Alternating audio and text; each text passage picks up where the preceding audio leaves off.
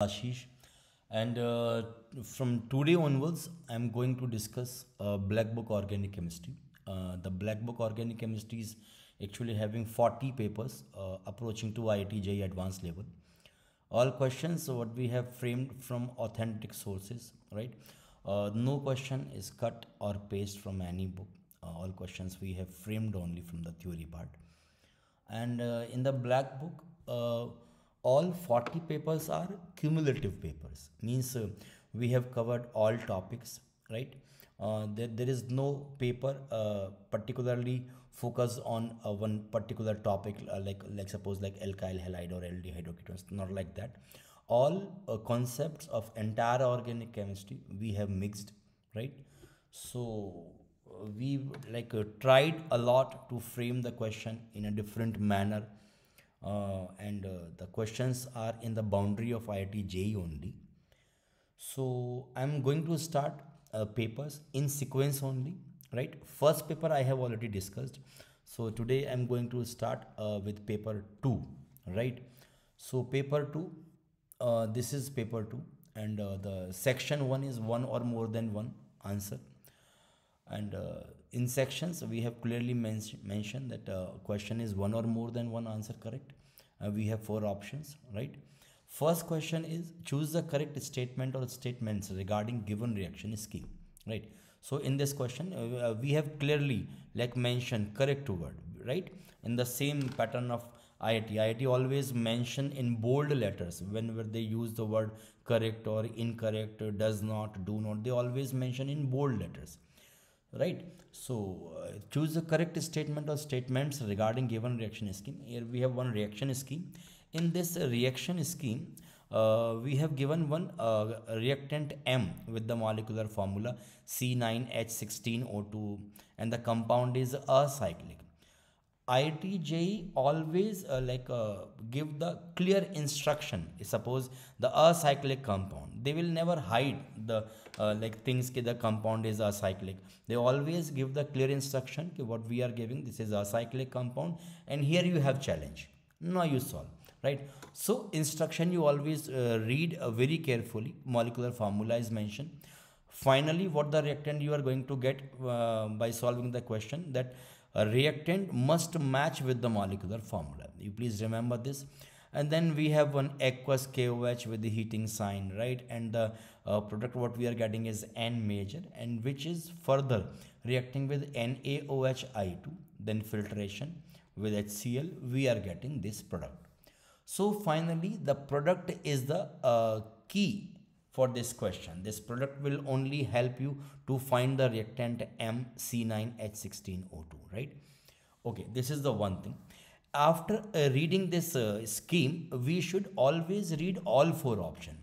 In IIT, whenever suppose you solve any IIT-JEE question, you must have the nature to read the question from first alphabet to last alphabet, right? Don't think just by reading the question you should start writing the solution. It should not be like that. We should always read the entire question from first alphabet to last alphabet of the 4th option D, right? Options are M has a chiral center with absolute configuration S about M. N can show geometrical isomerism, okay?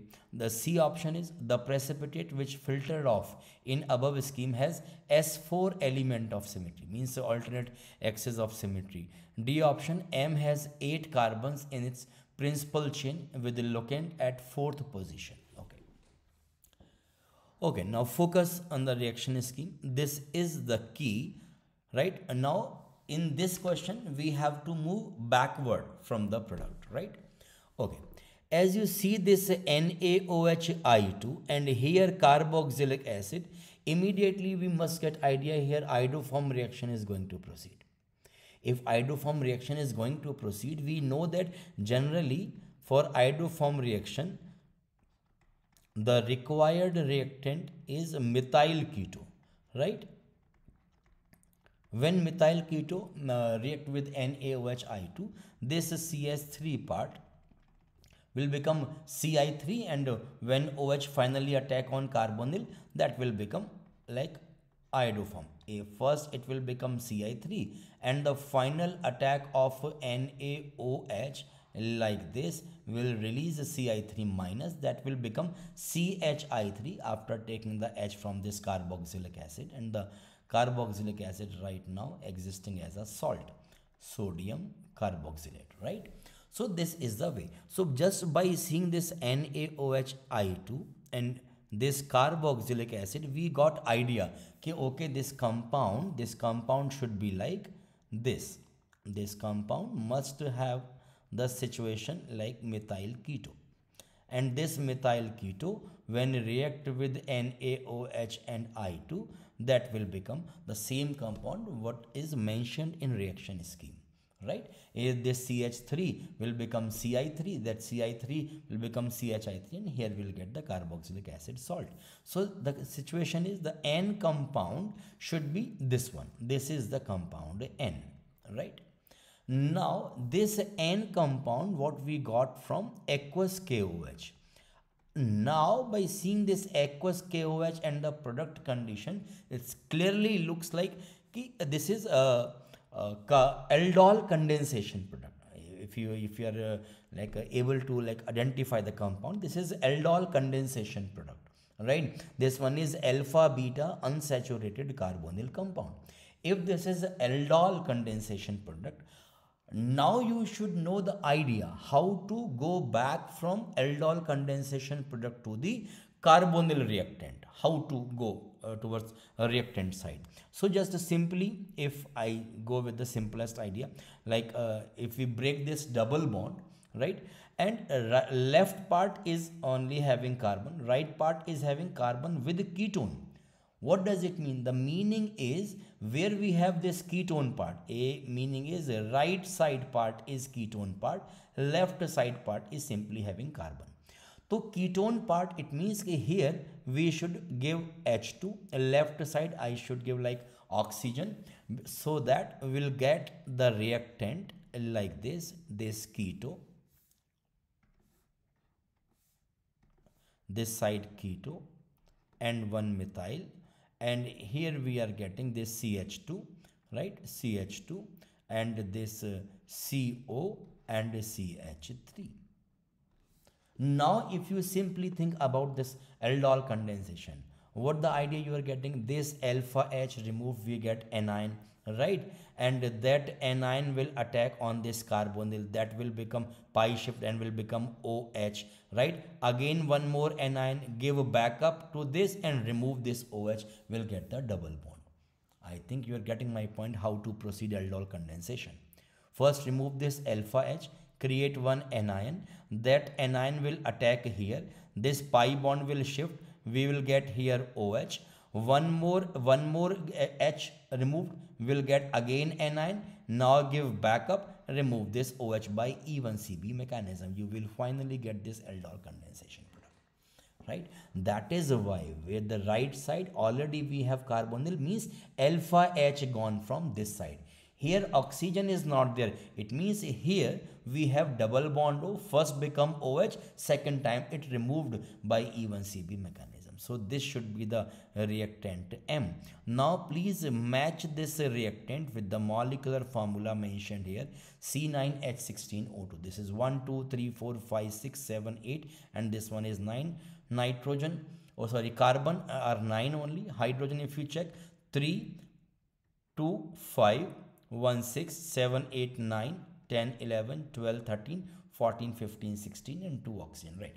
Means the reactant is matching with the molecular formula C9H16O2. Regarding M, if you go with the first option, M has a chiral center. Absolutely, M is having chiral center there.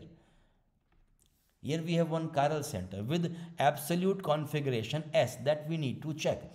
In this chiral center, the first priority goes to this valency, because after one carbon we have carbon with oxygen. They should get second priority, the methyl should get third priority and the hydrogen should get the fourth priority. So 1, 2, 3, yes, absolutely this is having S configuration, so option A is correct.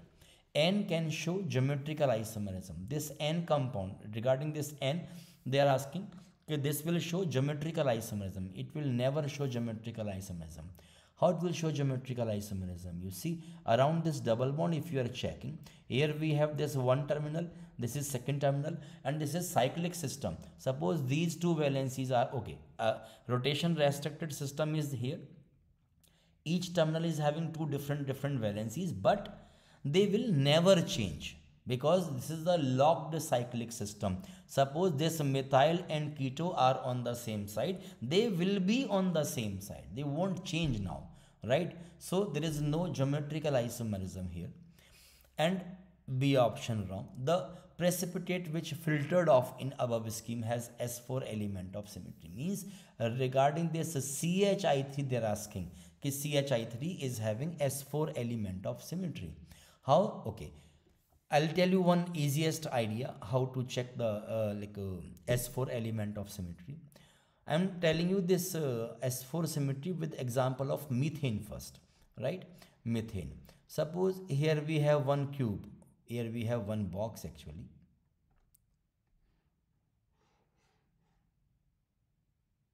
Right?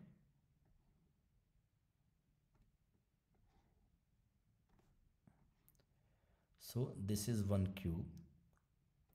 I'll just copy this cube.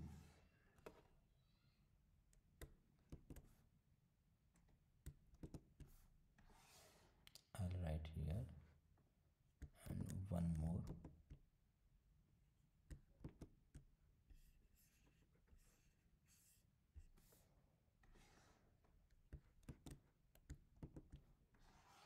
One more here. Right. Now I'll write methane here. This is carbon. 1H here. Here we have this is second H. Here we have third H. Here we have fourth H. Right? 1H, 2H, third H and fourth H. Now if I rotate this cube by 90-degree angle. So if I rotate this cube, this molecule methane, by this y-axis by 90-degree angle, this H will come here, right? This H will go there, that H will come here, this H will go there, right? And this will be the situation after 90-degree rotation, right? 90-degree rotation.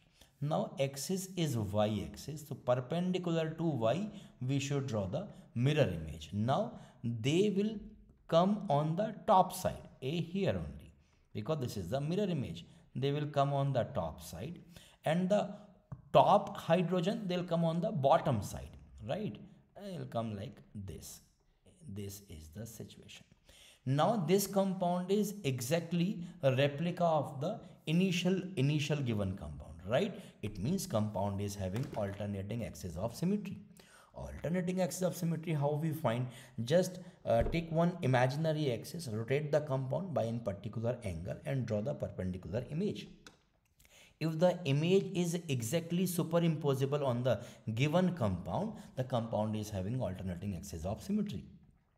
That is Sn, right? Now Sn is equal to 360 by the theta by which you rotate the compound. So here we have 360 by 90. The meaning is here we have S4 alternating axis of symmetry.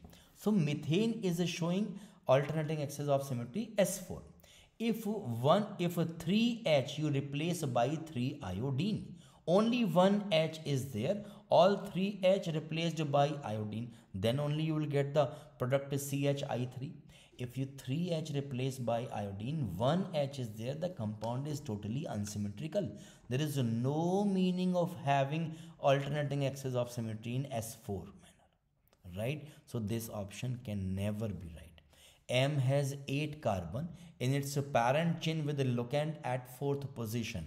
8 carbon, okay, parent chain. 1, 2, 3. You see, 1, 2, 3, 4, 5, 6, 7, 8. Absolutely 8 carbon.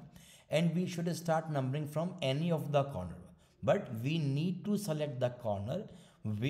From the corner, functional group, first functional group must get the lowest priority. So if you, whether you start from this way or this way, in both the way you will get functional group at second position.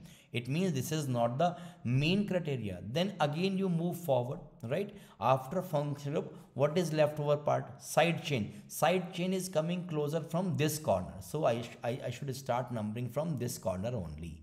So 1, 2, 3 and 4. Absolutely the locant is on the fourth position. So option D is also correct. So finally for this question, option A and option D are the final answer. This is the question, right? So I think everyone got this question, how to solve such type of question. When product is given, we should move back, right? Just by having some basic idea of the reagents. So I think everyone got clarity in this question. So in my next video, I'll discuss the second question, right? Thank you everyone.